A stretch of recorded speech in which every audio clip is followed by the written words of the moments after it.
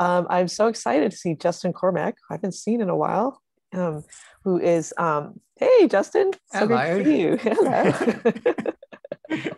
Hello. Great to see you online. And we are very, very excited about your keynote talk. In fact, we kind of had put out a call also for keynotes, and we were so excited how many people we have who are official members of the CNCF, and in your case, the TOC. And so you proffered this very grandiose title of GitOps in the next 5 years.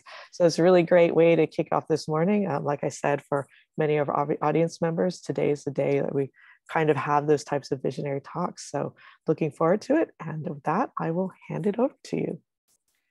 Thanks. It's great to see you. Yeah, I mean, the next 5 years, this talk's really about what I want to see in the next 5 years because, and you know, some of it I know that I'm going to have to help make it happen because it's, you know, it won't necessarily happen. But some of it's also about, you know, the kind of directions I see things going in as well, and what, and you know, and of course, being one of my talks, that kind of starts from where the past was and how we got here as well. Just a bit of background. This is where I live, more or less. I live in the sort of science countryside in Cambridge, UK. As I mentioned, I'm on the CNCF TOC, and that kind of puts me in a position where I can see what's going on. It's really exciting to see how much work there is on GitOps in the CNCF, and I'm also CTO at Docker, and you know, I think that I'll explain in some of this talk how Docker fits in this and how our journey is related to GitOps as well. Kind of really want to start 10 years ago. As I said, I always like some history in my talk. Sometimes my talks are mostly history. Cornelia had some history in her talk too, and I think my history overlaps, but it's got a little slightly different viewpoint. I was a bit kind of worried that I have to rewrite my talk suddenly if she was saying the same things, but I think it's quite complementary. So let's take a look at 10 years ago. And this book in particular, this is my copy of the Continuous Delivery book by Jez Humble and Dave Farley. And this was incredibly influential. I remember being really excited when I read this book. It was, you know, the first book that kind of reflected the kind of changes that were going on, and it had all the kind of principles. And a lot of people say, well, GitOps is just what was written in this book. And so partly I wanted to kind of start off by saying, well, no, there's a lot of context that happened. This was 10 years ago, things happened 5 years ago. But really, you know, where did this stuff come from? And really, at least through the eyes of my history of this, it really kind of came from a kind of sysadmin point of view. And I think, as someone said earlier, you know, we didn't really have continuous deployment for developers at all at this point. It was really, it started with continuous deployment for infrastructure. Things like Puppet were very influential. That was 2005. EC2 was launched in 2006. And, you know, that the launch of the Amazon Web Services over this period really influenced how we thought about infrastructure. And DevOps Days 2009 was incredibly important. That kind of culture about DevOps and automation. But even though it was DevOps, a lot of it was really about deploying infrastructure, which developers would eventually use, but not really deploying applications directly so much through continuous deployment at the beginning. And really, 5 years ago is when GitOps actually as a term started, and that was kind of reflected in this kind of environment. I looked at the Google Trends for GitOps. It's kind of nice. You can see December 2016 was the first mention, and see the dotted line at the top. That's where Google says this event is going to drive right here, right now, another doubling in the interest in GitOps. So, you know, I think it's an interesting, it's an interesting growth, and it since then, and that gradual increase in interest in GitOps reflects, you know, that changing world.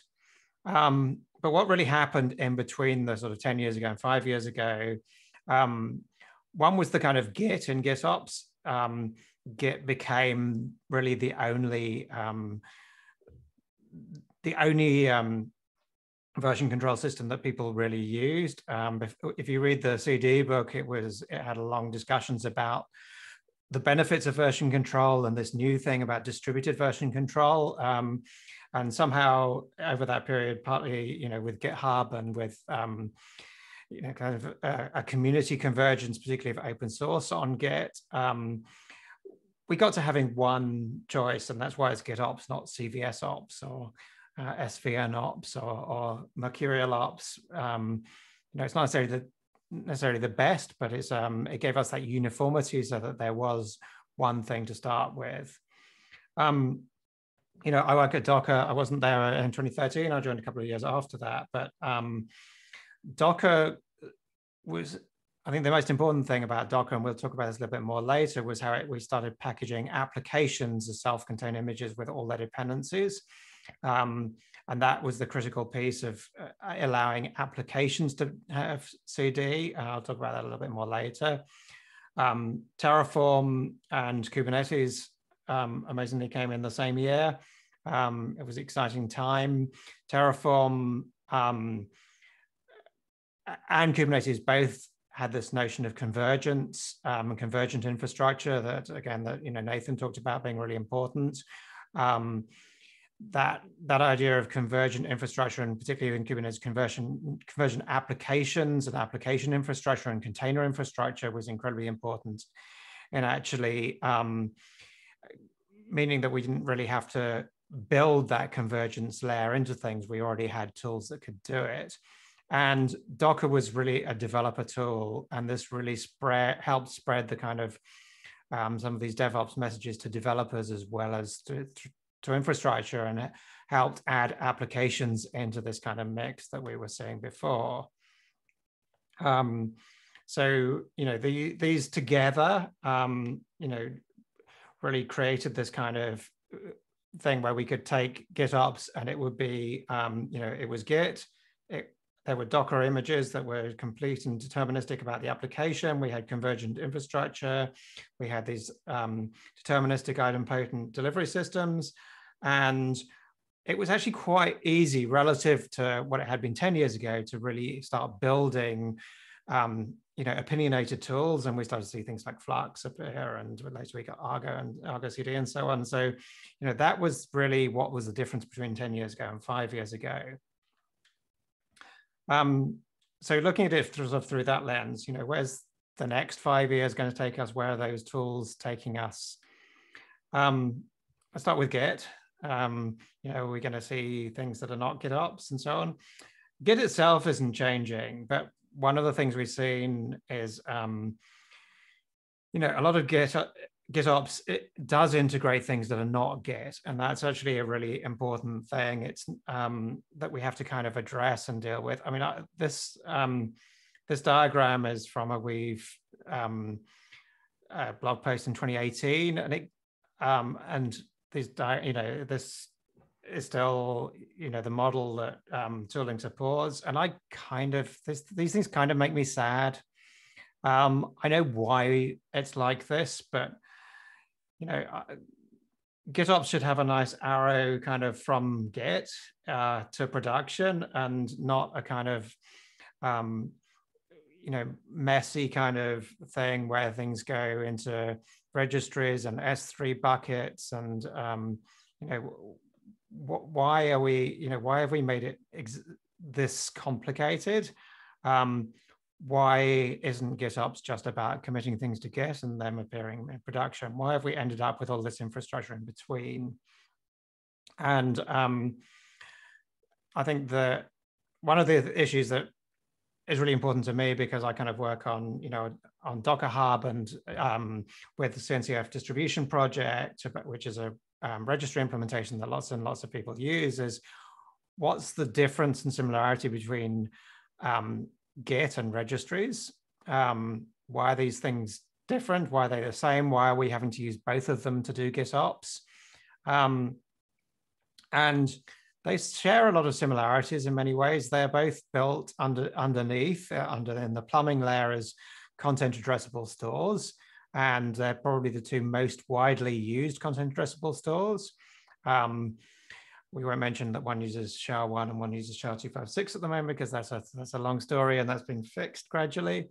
But registries have very different performance characteristics in production from Git, and they were designed to ship large container images at scale, whereas Git was designed to ship small pieces of source code at scale. And those have really meant that there's a lot of different design trade-offs in the implementation, even though the conceptual model of them is basically more or less identical. And we're seeing some sorts of things that converge, like large objects supporting Git, which is being driven by a lot of game developers who want to commit game assets to Git. And we're seeing, I think we're seeing a lot more use of registries and so on integrated with GitOps. And we need to make these work better together. And I think that this is going to be something that is something I'm really interested in helping to drive, and working out how we can actually make these work together and tidy up that messy diagram of the kind of chain of having something like Flux looking at a registry and making commits based on image pushes, and rather than let's push a commit in, let's build something in a registry and let's automatically link that the content that's been built to as a chain from the commit, and then push the combination to the into productions, and so it's kind of, we get a straight line again rather than that kind of messy diagram. And this comes to another question that people ask a lot, which is, can we do GitOps without Git? Can we do GitOps with our S3 buckets and our registries and other things like that?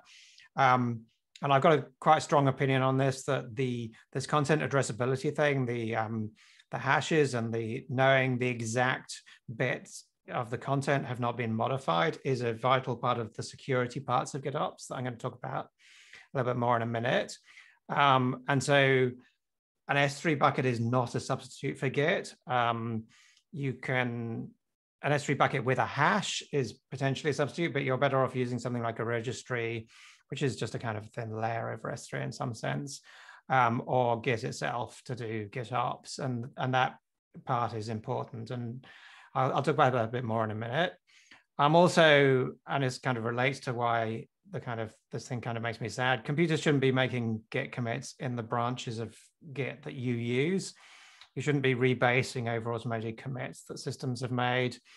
You should treat automated work as disposable and should be able to be rebuilt. So you don't really want it, in your main branch of your repo.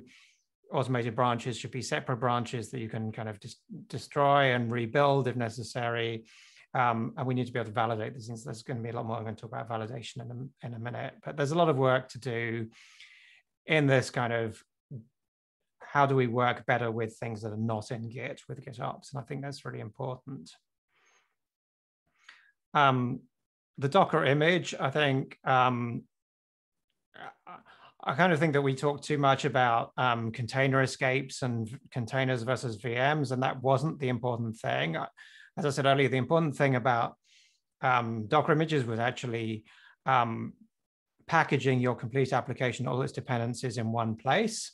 And I think that this is what is the kind of legacy of Docker rather than the current implementation. And I think that all applications are going to be packaged in this way. And if we have these kind of workflows through GitOps and registries, these will work for any kind of application, not just the things that we're using in containers right now.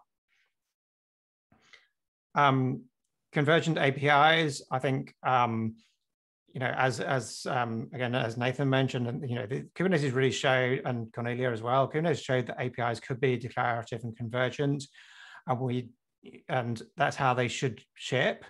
And Kubernetes showed the real benefits, and I think we're going to get convergent APIs everywhere. And so we're going to be able to do GitOps much more easily on things that are not Kubernetes. So there's things like CloudFormation is a convergent API. Every cloud provider has something along those lines. It's a pity they're all different, but hey. Crossplane is another interesting CNCF project about basically extending Kubernetes to control other things that are not Kubernetes objects, but with the same convergent API. And I think it's a really exciting approach. And I think people will realize that when you build an API, you should build it as a Kubernetes-style convergent API from the get-go, rather than starting with a REST API. And I think that's really going to transform our ability to use GitOps with more things over the next 5 years. Supply chain security is an area that I'm particularly interested in. I highly recommend you read the CNCF tag security, so software supply chain best practices white paper that just came out a couple of weeks ago. It's a really good read. It's a really important thing to be aware of. And they've kind of boiled it down to 4 principles of around the supply chain. Of every step should be trustworthy. Automation is critical. Build environments have to be clearly defined and scoped, and everyone needs to be mutually authenticated. And my view is this is very, very close to GitOps, and we are going to use GitOps to build the secure supply chain. And these things are very, very similar. GitOps is what you need to build your secure software supply chain infrastructure. Your build infrastructure is, software-defined infrastructure. It needs to be declarative and automated and convergent and validatable and deterministic, everything that, we've got GitOps to deliver us. There's this model of the software factory that's come from the US Department of Defense, which effectively I think is best seen as a set of GitOps pipelines for build and for building your infrastructure internally and so on. All the inputs come from Git. All the build infrastructure is ephemeral, which is why you need GitOps to build your infrastructure. But that gives you no persistent attacks and no long-term private keys. Everything's built on demand for builds you're doing. And so everything is defined on GitOps infrastructure. And in a sense, more than that, I think that secure supply chain really is GitOps with authenticity and verification pieces on top. So what I mean by that is that you can trace every hash of every image that you're shipping or every piece of software you're shipping back to the commits and builds at the beginning of the process, i.e. the Git, and you can verify that everything in between those steps happened, was defined in Git, and those processes happened in the way you expect. And that's the model which we'll have, which takes GitOps plus this authenticity and verification piece and turns it into a full secure supply chain. And these are, signed and authentic. And we really have little hints about what this looks like. And I think that, it's something that we need to build, but we have little pieces. In Toto is a CNCF project again for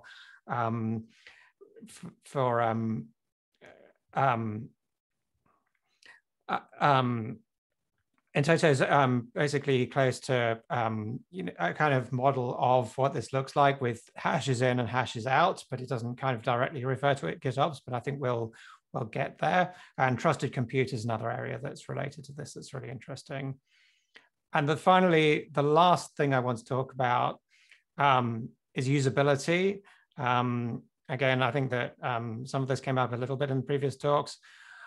I was kind of disappointed when Thoughtworks came out with this quote about GitOps being something you should approach with care, because I think that it didn't, I think it wasn't very nuanced. And I was kind of annoyed by this. I think I decided at the time that my comments about this were too long to fit in one tweet. And controlling complex systems is complex. This is I love these photographs of old Soviet control rooms.